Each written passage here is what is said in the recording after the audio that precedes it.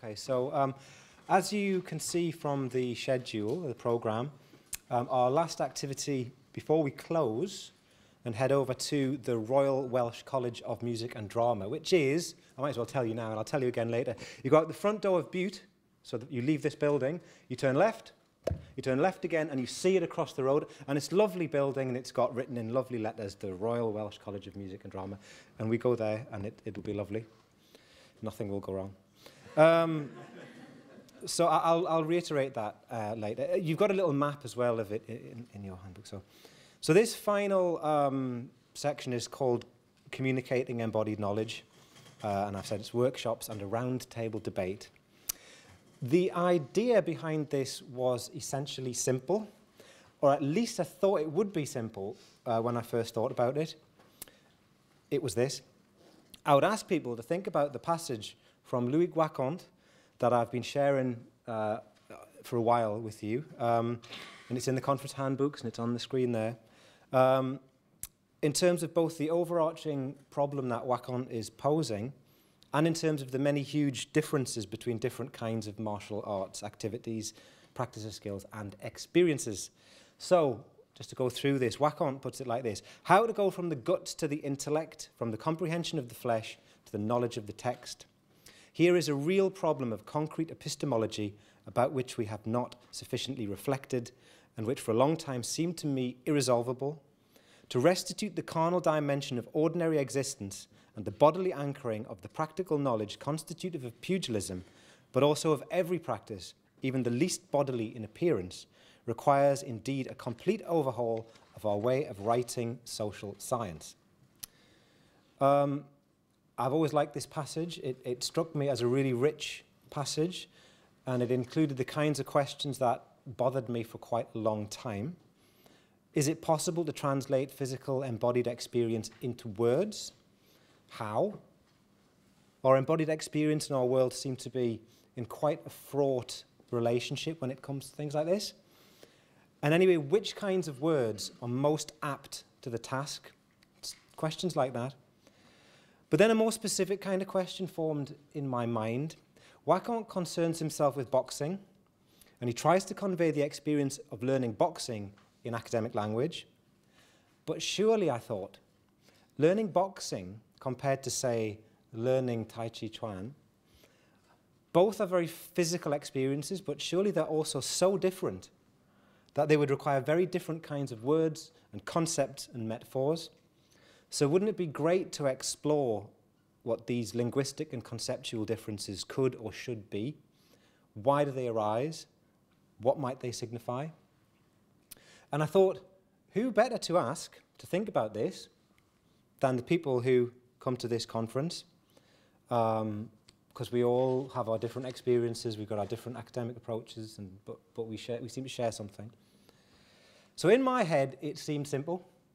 Pose this question from Wacquant and then point out the differences in the experience of practicing a pugilistic art like boxing compared with arts that include jumping, spinning, and kicking like taekwondo, compared with grappling arts like wrestling, judo, or Brazilian jiu-jitsu, compared with weapons-based arts, compared with internal martial arts, and so on.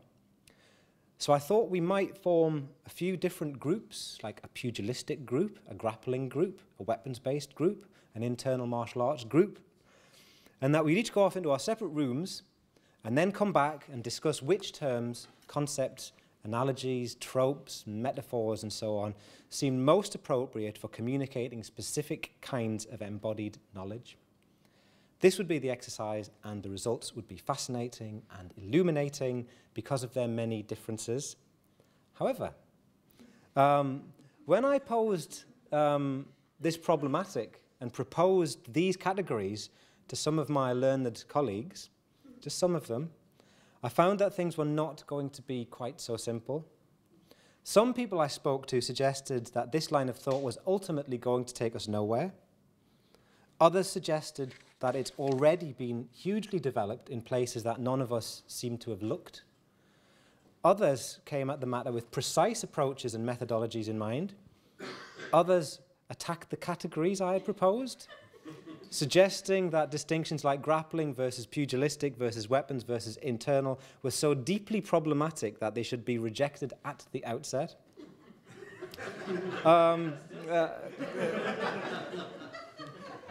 If you've ever used these categories, you're wrong, apparently, according to 6. Consequently, before we even begin, things do not appear to be turning out quite the way that I had anticipated. But I think that this is definitely a good thing. For despite the initial state of disagreement and dissensus, several colleagues have still agreed to join me up here and give a brief statement about their takes on the problems being posed. So now the idea is that after I finish this introduction, my colleagues will each propose a way of conceptualizing and engaging with the issues raised. We'll then have some time for discussion in this group here and now. And after that, we'll have another short break. I think there'll be tea and coffee there as well. But while we're talking, you should choose the person that most interested you or annoyed you or that you would want to go and continue that conversation with. And go with them to, I'll give each of our speakers one of these rooms and then you can follow them after the break to that room. So then you go off to the rooms for an hour and a half. That's the allocated time, same length as a normal panel. And then we'll have again another break because we'll be exhausted. And then we'll reconvene here and go through it all. The panel leaders will be our spokespeople, but it should be, we'll get everyone involved in the conversation. So concluding discussion, that'll be 5:30 till about 6:30. And then we'll take it outside and across the street. And then we'll take it outside and see which categories. Yeah.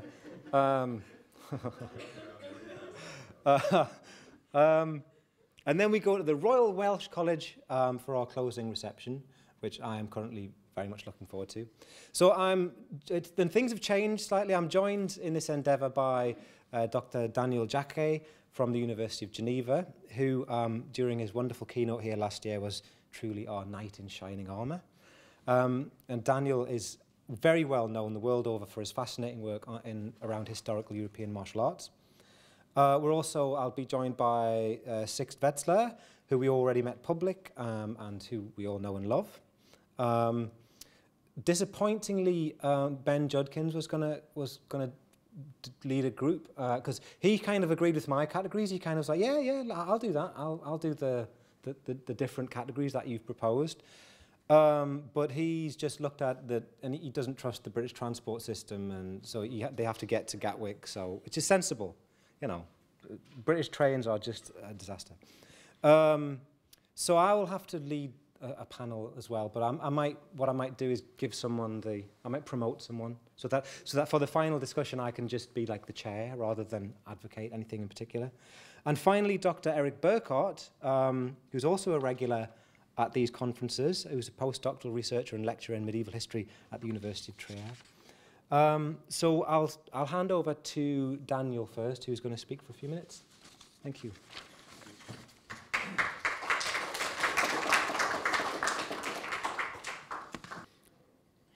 There it is. Okay, my own opinion about the issue addressed by Paul relies on my research on the so-called fight books in early modern Europe. They represent a very interesting source material to wrestle with regarding this issue of translation of embodied martial knowledge embedded into specific historical cultural context. Actually, it allows us to turn inside out Vacan's quote. So we would go facing these fight books from a scholarly perspective, from the intellectual to the guts. These fight books are often wrongly considered as fighting manuals. They are not. Well, that is to say that they follow a didactic intent of transmitting embodied martial knowledge to third parties. If this is true for some, it's not true for most. I found most useful not to try to break down my source material into different fighting disciplines in order to analyze them, but I sorted them out by authorial intents, following scholars of dance studies or those who focused on notation of movement through history. So these are the categories there. I believe that this way we may wrestle with Vacan's problem, as seen by Paul, with another perspective. That is, whatever period, type of media, of what Pauls calls performative elaboration in his forthcoming chapter, trying to understand what's the intention of the author and the communication strategy chosen to write down his embodied know-how. Out of this, we can see emerging different type of meaningful strategies using specific group of words or images, tropos, metaphors, codes, and so on. We could then try to connect these communicative bricks to specific communities of practices embedded into their own social cultural context. Let me shortly exemplify those categories. So if you can read the quote above. This is an example of codification. So it's basically a translation from an oral tradition to a written tradition. And you cannot understand this. Well, people are trying to do this. So the quote below is someone who is trying to interpret this text. But you can see this is rich, right? So this is one form of attempt of transmitting embodied knowledge. Here's another. And it's, so it's labeled at the top, the French wrestling, but it doesn't explain to you what's the initial position, what's the end position, what's the technique, we don't know. It's just depicted like this. So it's an attempt to depict, to represent a technique. And the last one would be an attempt on explaining techniques. On this example, there are two. One is copied from the other, and here's the text. And there is no specific wording here, or codes, or whatever. They're really trying to make it out to actually describe what they see. So this might be an example where we may face a didactic intent. However, we have to try to go through it. So I would like my group to think about these categories within their own martial experience and research and source material. So basically, if we have time, why I put two of those quotes, because I think that the original intent on the left has been corrupted on the right during the translation process. So let's say if you only study this, you will have something that is wrong compared to the authorial intent. So the processes of corruption is as well very, very interesting. So my group will look into identifying the authorial intention with these three categories, and then analyzing the performative elaboration, that is the medium and the discourse, in order to translate the embodied knowledge to whatever media or written or depiction, and the potential corruption of the authorial intention through the translation process. Thank you very much.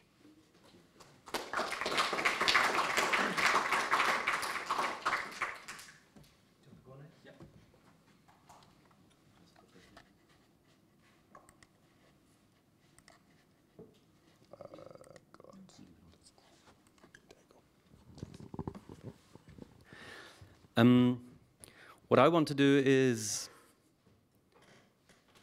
I want to start at the very beginning with all of this. I think that the problem we are facing at the moment, here in this room and in this session, this is one of the fundamental problems of martial arts studies.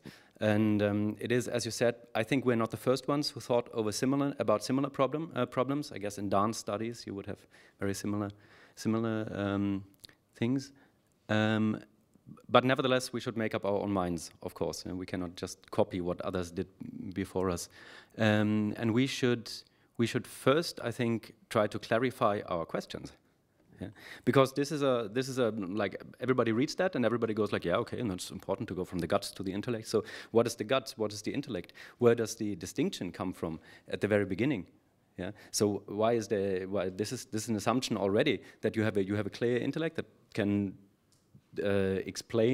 probably explain what the body is doing, but the body has a feeling, has an emotion that is separate from the intellect at the very first stage. Then what are your physical feelings? Does your body knowledge come from? Is it really your body knowledge, or is it the body knowledge that when you are asked what is your body doing, that you are referring to because you have been told to use these vocabularies in the style you have been doing? So are you indeed referring to what your body is feeling, or are you referring to what you have been told that your body should be feeling at this moment? Yeah. So I think that is so it's so super problematic that we cannot just go and say like, yeah, now we have to develop a method. First, we have to clarify the question, I think, and the things that we are dealing with here. Yeah, we have to go a step back because this is so complicated. What I'm then also what I also want to address, and you wrote it in some of your emails, I don't know if it's in the text in the program, is the question, and this has been coming up over the last days and also especially in the last session that I just chaired, a question that comes up again and again: do we have to be able to do martial arts? Do we have to be martial artists? Do we have to have training in martial arts to be able to do martial arts studies? Yeah, and my position on this is adamant, absolutely 100% no. Yeah, absolutely not. Yeah, for several reasons. Yeah, the first reason I think is that again, the terms are unclear. You have to do martial arts to become a martial arts study, because otherwise you don't understand what you're talking about in martial arts studies. So what does it mean you're doing martial arts? Yeah? So do I have to have like 20 years of karate in my background to be able to do martial arts studies? Is 1 year enough of karate probably? Is it okay if I did a self-defense course? Yeah. No, one self-defense course is not enough, but 1 year of karate. Yeah, but I did karate only with kata. Yeah, it's still okay, I think. Okay, I didn't do karate, but I did teibo. It's also a little bit. Yeah, okay, that's still okay. I didn't teibo, but I did gymnastics. No, sorry, you cannot do martial arts studies. So this is weird, and I think that's even worse. It assumes a sense of martial arts. There's an essentialism an underlying, because you have to be able to do martial arts. You have to be a martial artist to be able to do martial arts studies. Would mean that all the martial arts basically are the same. Yeah? There is something, because I am from Pekete Tirsha, so I can speak about your Choilifat because we're both martial artists. No, why? Why on earth? Yeah? That would assume that there's an essence, one core that makes all these things, all these arts that we are over which we throw this umbrella term martial arts, that they are basically all the same. Yeah? And because you're doing one of this myriad of different versions of things that we call martial arts, or as Eric pointed out, never ever called martial arts, but we call them martial arts nowadays, that we are in the position to speak about that. And I think that simply doesn't work. And then which is much more important, I think, no, not much more important, but what is just as important, but coming from another side. Ben had this fantastic talk yesterday about how we can integrate within academic communities on a larger scale. Yeah. So, hello, Mr. Dean. We want to start a martial arts studies institute here at the university. What do you think about that? Oh, that's awesome. Can you explain to me? Not really, because you're not doing Wing Chun. Sorry. Yeah. It's like, this is ridiculous. This is ridiculous. We're shooting ourselves in our own foot from the very outset. From the very outset. And I think the problem that I'm facing here, I'm always looking at martial arts studies from my academic background, which is religious studies or history of religion. And many of the discussions that are going on here, so many of the discussions we had in religious studies 100 years ago. Yeah? And then again, 30 years or 40 years ago, when phenomenology of religion was such a big item.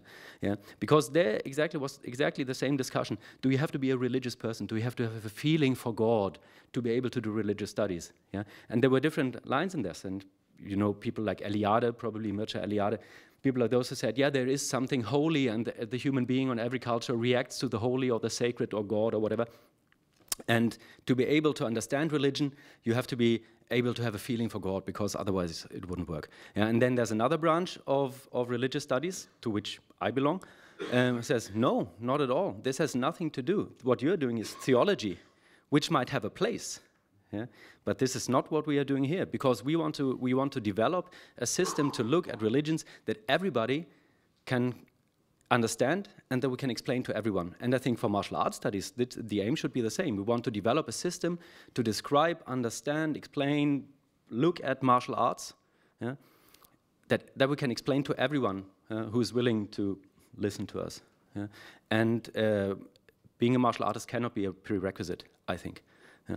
So what I want to do is, in my workshop, is a little experiment. We will move a bit in my workshop. Yeah. I will go to this first notion of how and if movements from different systems are comparable. How do we speak about movements? How do we speak what our body feels with that? So I will show a movement pattern from my system that I train and teach, and then without explaining what it is. Yeah. And then I want to see if probably you're coming from your different backgrounds, everyone in the room is a martial artist, coming from your backgrounds will have similar movement patterns or will think that they have similar movement patterns, because probably they're the same, probably are not. Ultimately, I said that before, I think that this will lead us nowhere, but at least we can try. So this is the idea. Okay, thank you.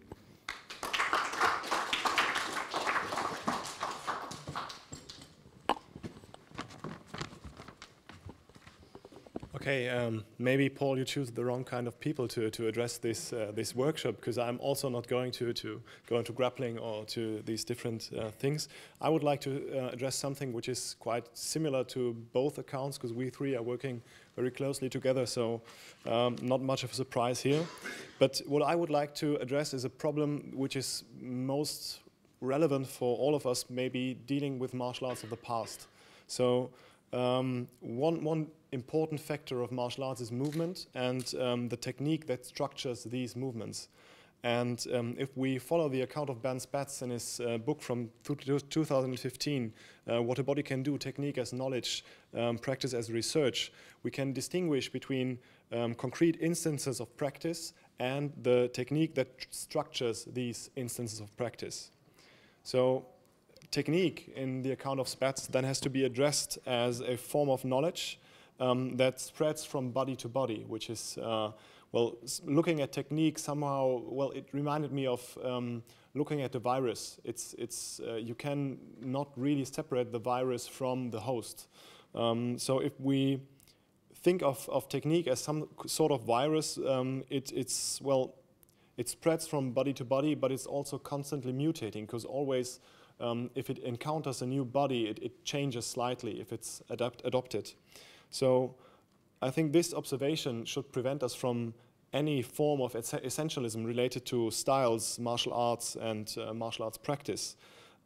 Because the karate practiced, for example, in a specific dojo is neither the same karate which is practiced in the dojo next door, nor is it the same karate that was practiced in those dojos 5 years ago. So practice is changing, and practice is changing when it's transmitted.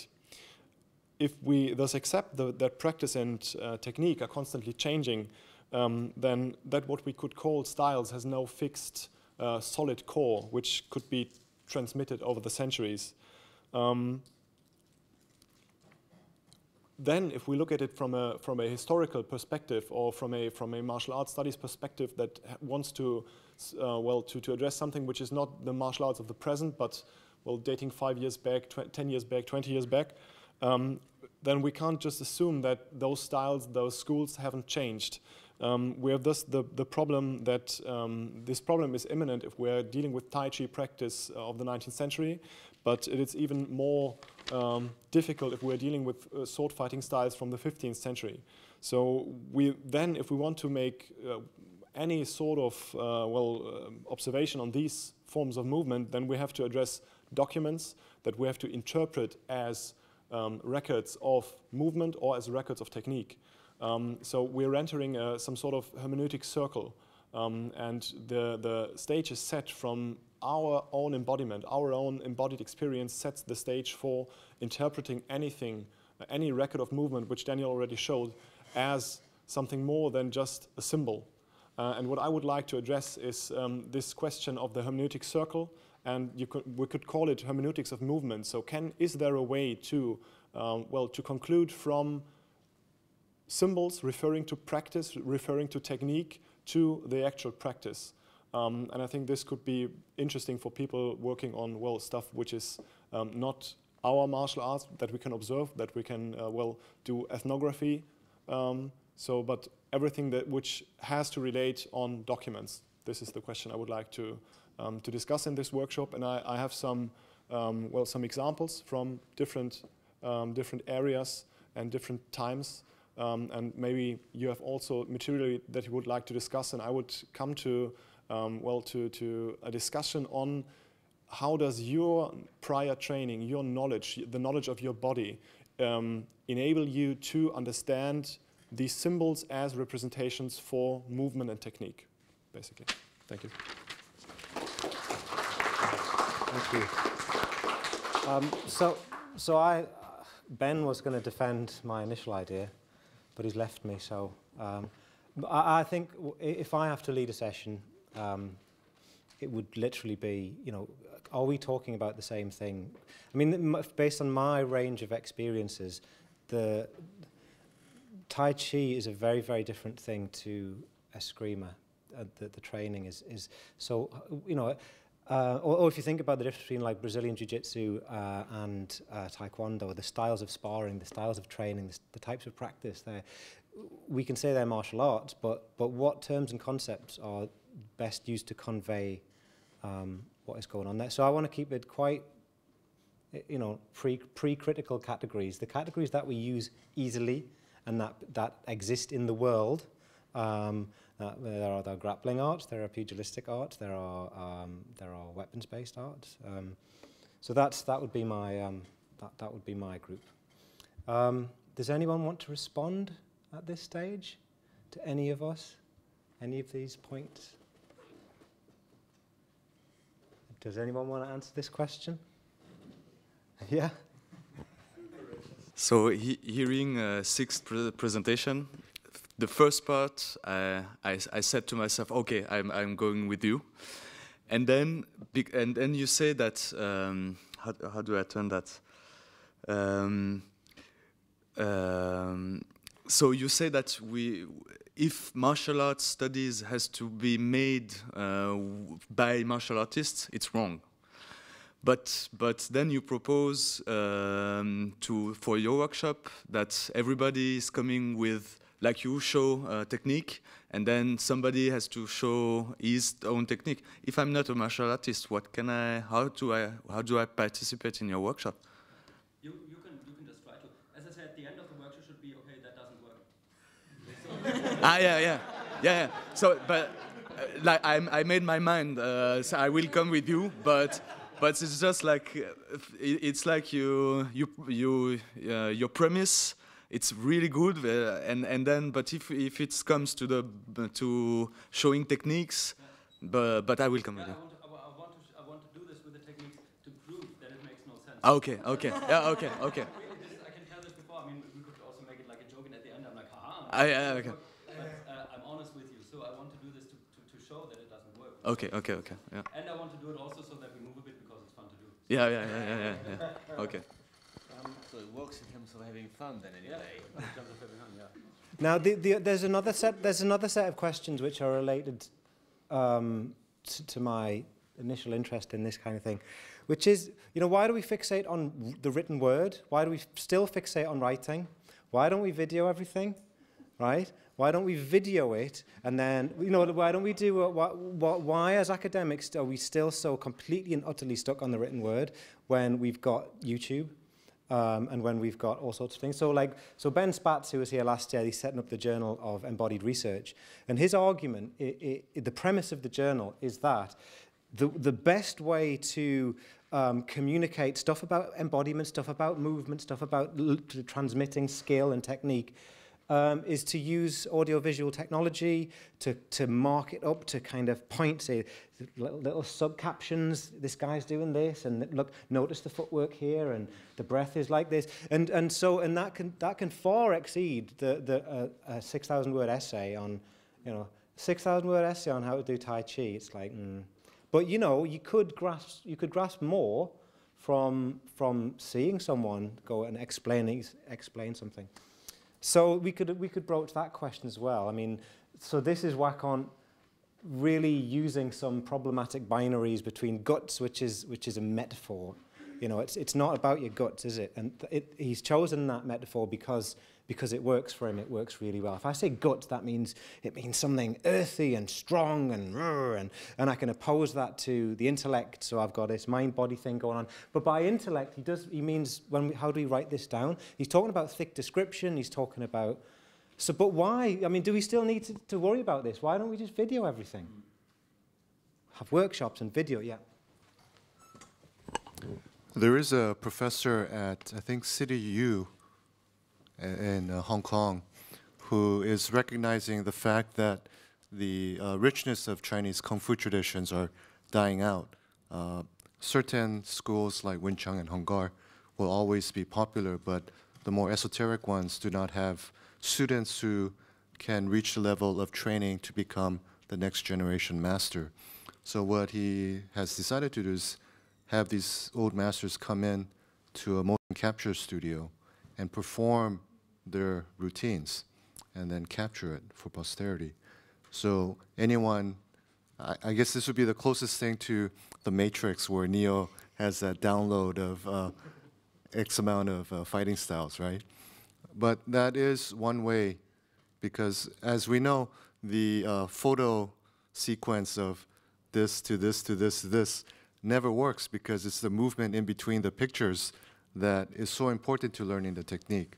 But this is one way to use available technology to try to at least create a database through which an analysis could be undertaken.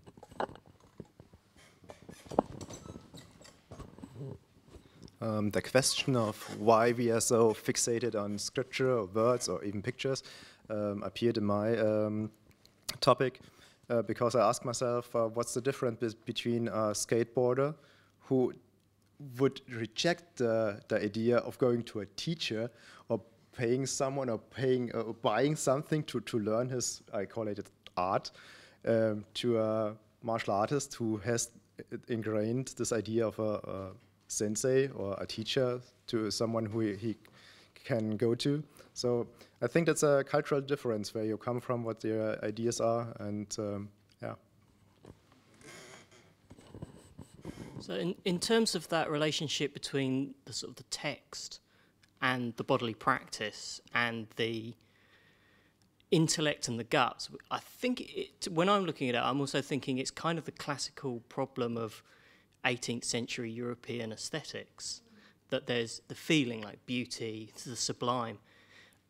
And in a way, the passage from feeling to writing, to words, involves a relationship to the community, to the sensus communis, to the idea that even though aesthetic experience is subjective, if you make an aesthetic judgment, that's beautiful.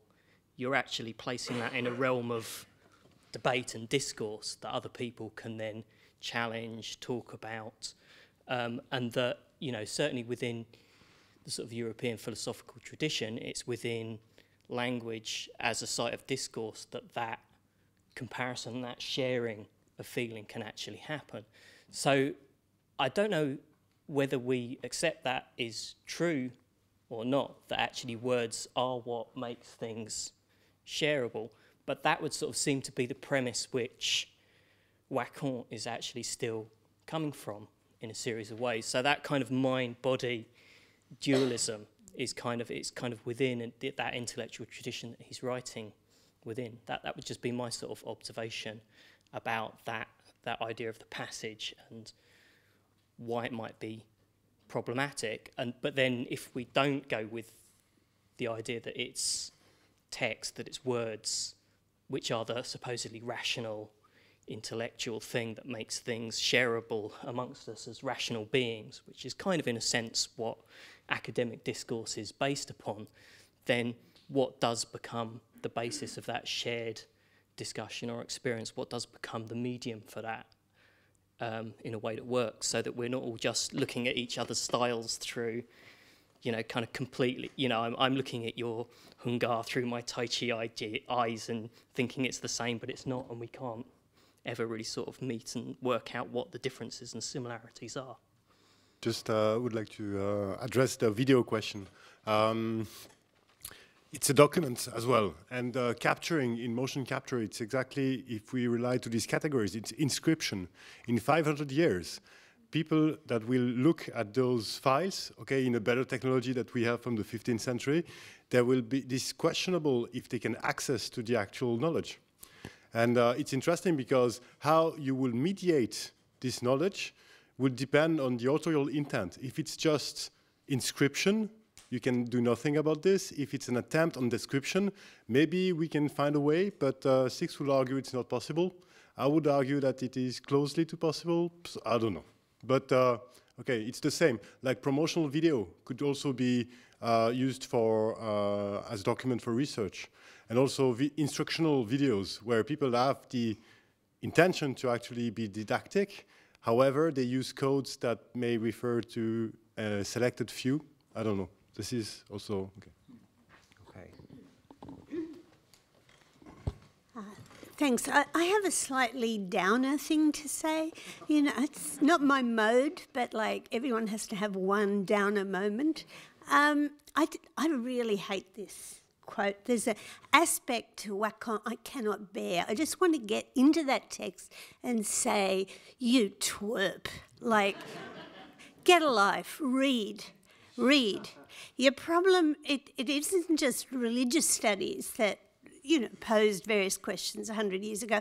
He's reinventing as like stunning revelations, things that great French social theorists like Lefebvre and de Certeau. Lefebvre rested his entire history and theory of the problem of everyday life on precisely, you know, a detailed exploration of the relationship between the oral word and the written word, which is, I think, Luke, something we blur over when we talk about the word, because Paul was asking us about the written word. But to me, there's a particular historically irritating dimension to this type of formulation, which is something you read quite often in martial arts studies, that the body is a subaltern object in the West, and the bodily anchoring also of every practice, not just pugilism, is this thing that we have to overhaul.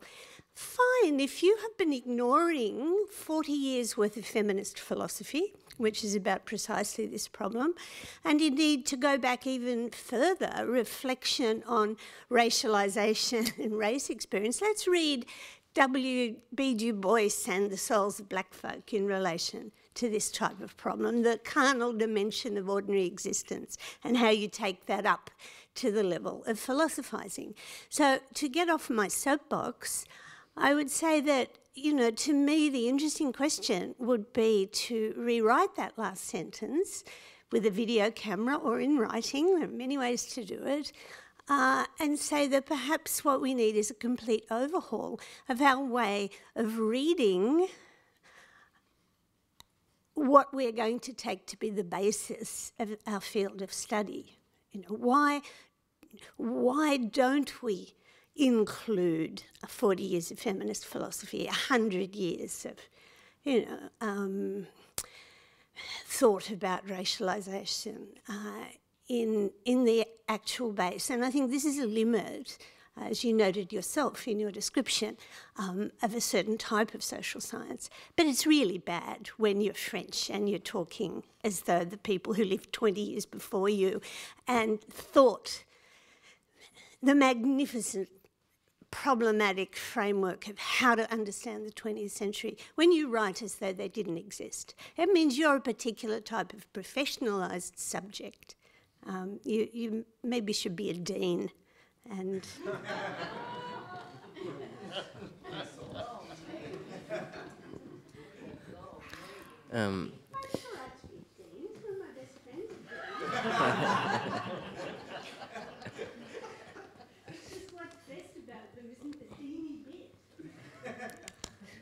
okay, so well, I understood Wacom here writing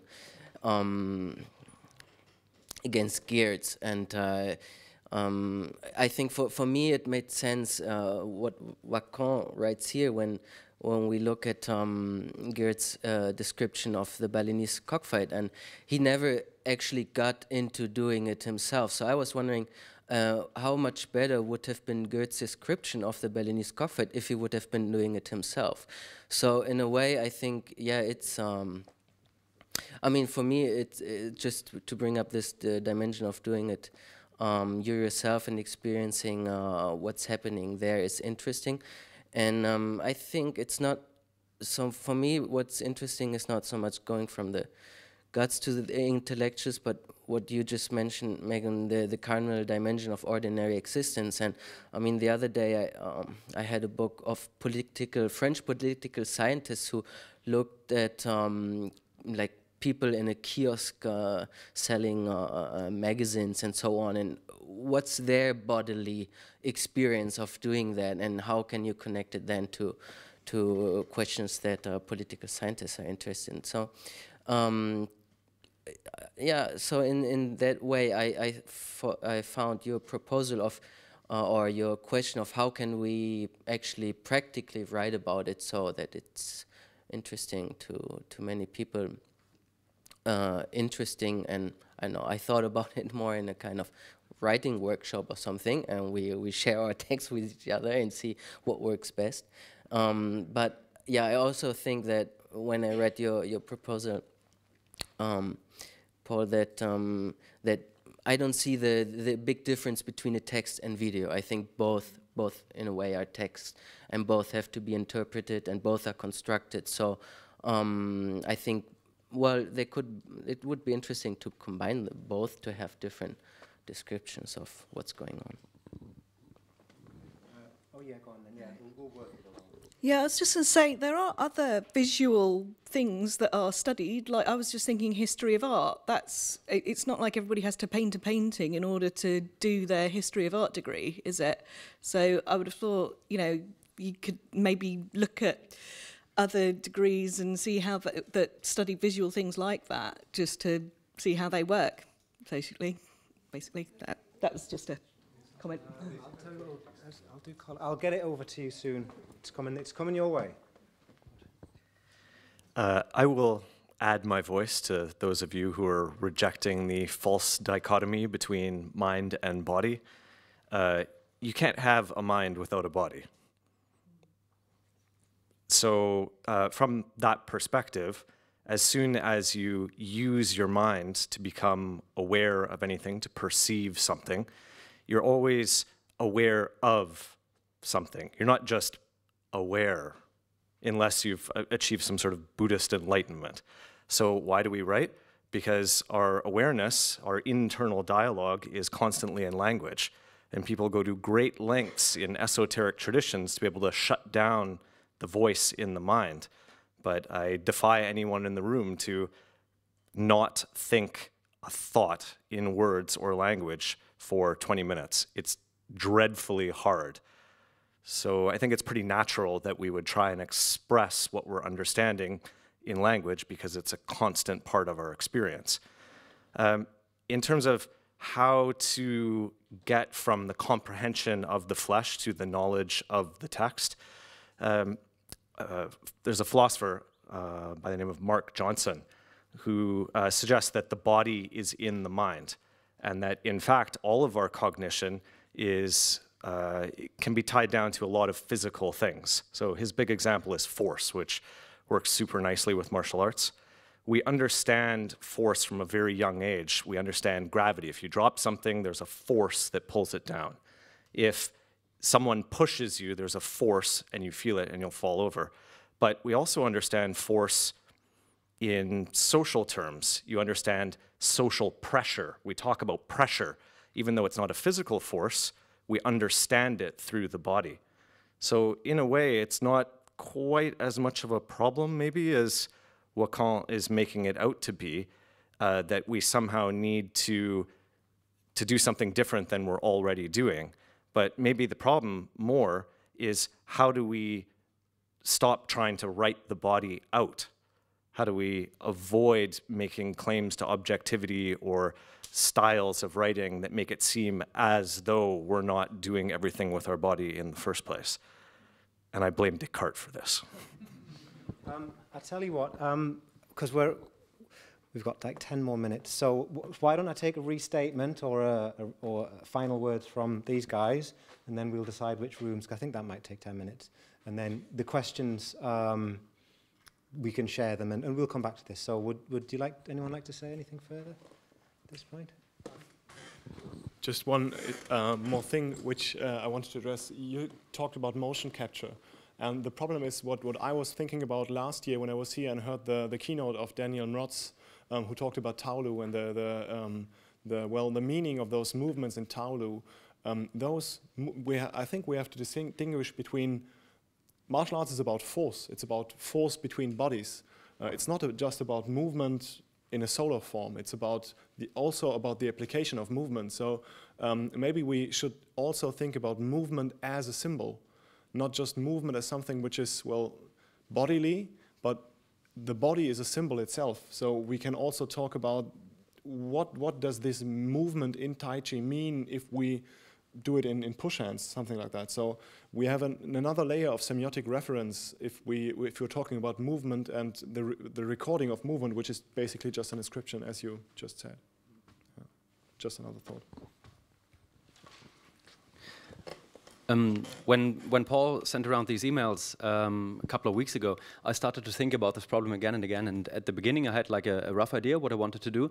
And the more I thought about it, the more it got just dissolved. Just nothing that I tried to develop to get my hands on the problem worked out in the end.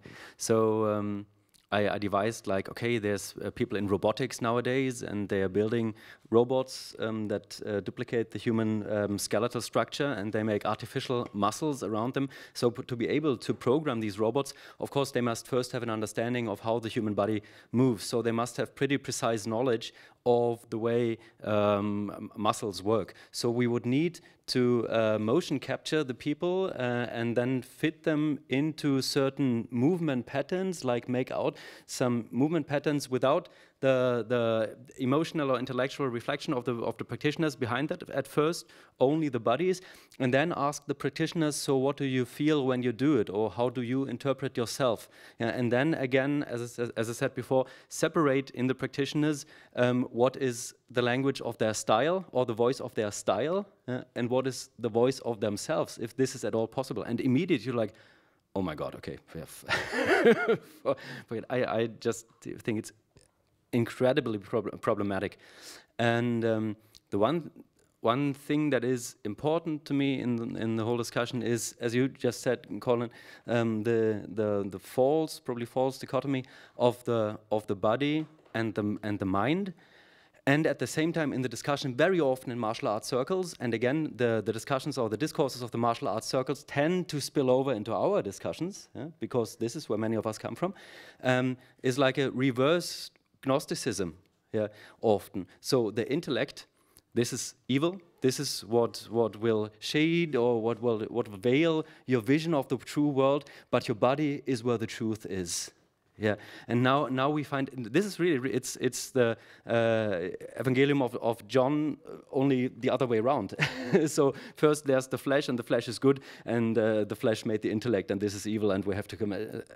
I don't say that everyone is thinking like this, but there's this undercurrent, I think, in our talking, and we must be very careful of that, I think, and reject it from the outset. Yeah. Whatever type of media we are studying, I think it is worth thinking of the way to analyze them, because it might give information not about the task, that is translating embodied knowledge into words, but it will inform us about the social practice, the social context, the communities of practice. So if we consider those traces of attempt of translating embodied knowledge, it will inform from a sociology, anthropological or historical perspective on when it was produced. And I think that's the key here. But however, in order to do this, to have this attempt, I think we should categorize them first.